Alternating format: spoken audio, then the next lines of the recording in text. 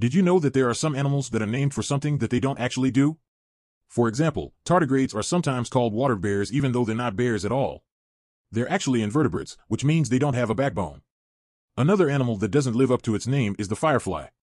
These insects are named for their ability to produce light, but they're not actually on fire. The light they produce is a chemical reaction that doesn't produce any heat.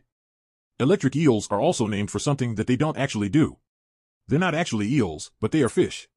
They're more closely related to catfish than they are to eels. Sea otters are another animal that doesn't live up to its name. These marine mammals are named for their thick fur, which helps them stay warm in the cold water. However, they're not actually otters. They're more closely related to bears. And finally, king cobras are named for their large size and their distinctive hood, which they can expand when threatened. However, they're not actually cobras. They're more closely related to mambas. So there you have it, folks. Enjoyed the video? Don't forget to click like and subscribe for more random facts.